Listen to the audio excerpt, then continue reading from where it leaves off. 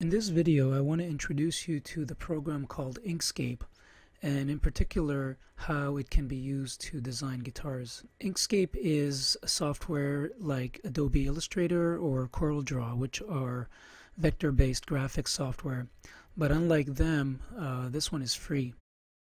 It may look overwhelming at first with all the buttons and icons, but for the process of designing a guitar, there are only a very limited number of tools and palettes that are really needed. So what I thought I would do is I would continue to work on this project. This is a guitar I'm designing and planning on building.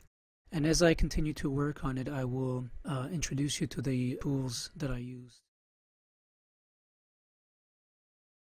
What I want to do now is create the back of this guitar. I have 3 copies of it, and I will only use one of them.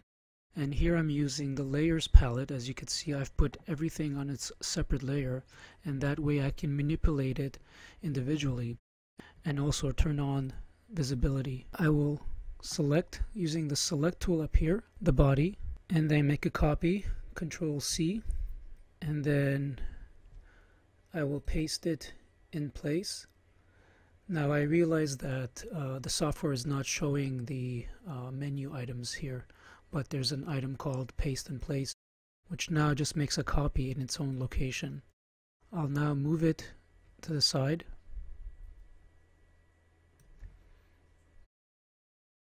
And since I want to work on the back, I'm going to flip it using this icon here. So now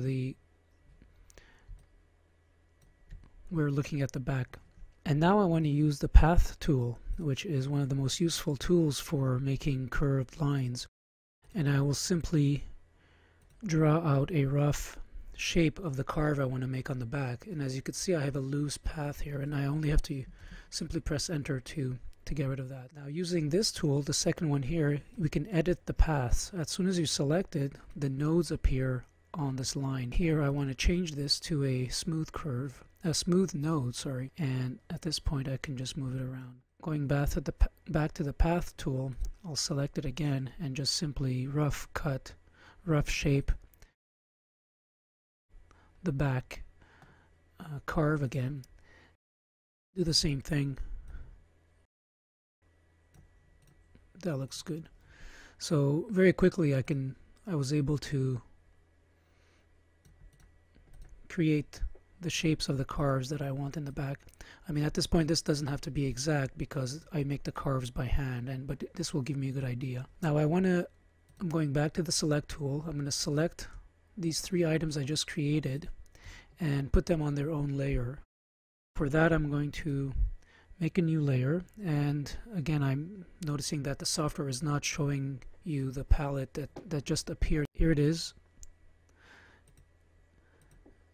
And now I'm going to select those 3, right click, and again, as you can't see, there's a element called move to layer, and when I click that I have the option of all the layers, and I choose the body, the back carve, and I say move. So now if I toggle on and off, that back is on its own separate layer.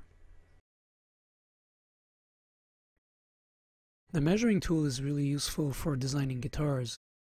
It's this little icon here. Simply drag and it will give you the distance between the 2 points. It will also give you intermediate distances as the line crosses different objects. Here the line distance, for example, is 13.11 inches, as you can see at the right. And then you've got intermediate distances in the middle. There's also an angle calculation here. As you can see, right now I'm at 15.13 degrees. If you want a straight line, for example, we want to calculate from this tip straight to the other end, I hold down the control key and that prevents the line from moving. The way I drew the outline of the guitar was by importing images of different guitars from the internet, and then using the pen tool or the path tool to trace out a custom or hybrid design. Then hiding those images and using the nodal points, I was then able to fine-tune the shape that I wanted. As a guide to design, I use the golden ratio to help me place things. The golden ratio is basically the ratio of this short distance versus the long distance, and it's considered to be pleasing to the eye.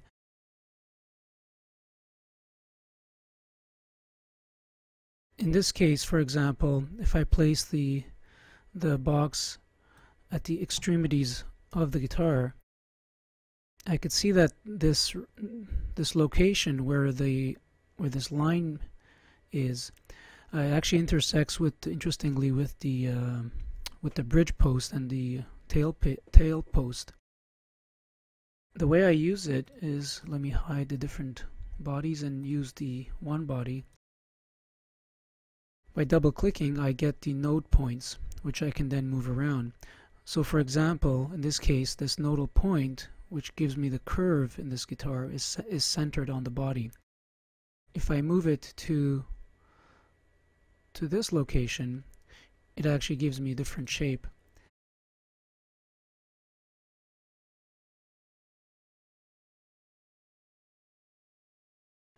Now you could see here that I've used it in many different ways, and it's basically a nice guide to use. So I want to show you now the way I drew this bridge. In fact, I didn't draw it at all. It's an image from the internet, from the StuMac website. I simply hid the rest of the image and then positioned the bridge at the right location. Now if I right click, and again I realized that the video recording software is not showing you the right click window, but there's a clip release element in there which releases the mask. So here's the original image that I simply saved from the StuMac website, and here's the bridge that I want to keep. So by placing this random rectangle over the area that I want to keep and then selecting both, then right click and say set clip, it hides the rest of the image. And that's what I did also for the tailpiece. The humbucker pickups I drew from plans, and this is the do once use many times situation where I can now that I've got it drawn, I can select it all, group it by doing Control G into one element, and then I can save this as a separate file and bring it in when using in different projects. Then I also designed a humbucker ring, custom ring, by curving out the edges.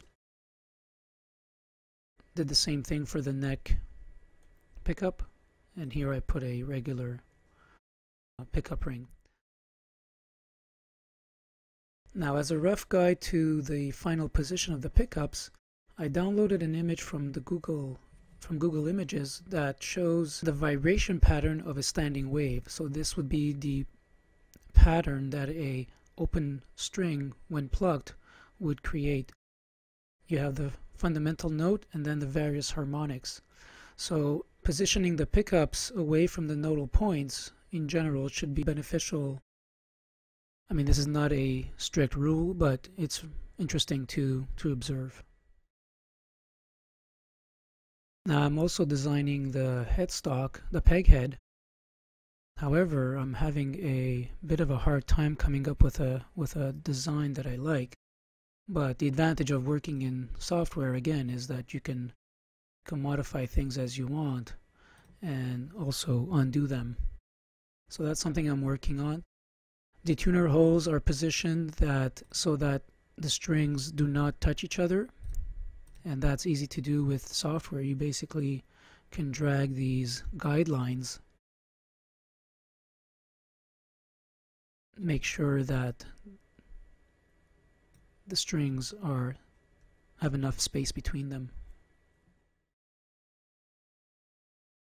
I will continue to work on this project in Inkscape, I will draw the guitar on its side to get the thickness and then figure out the angle of the neck.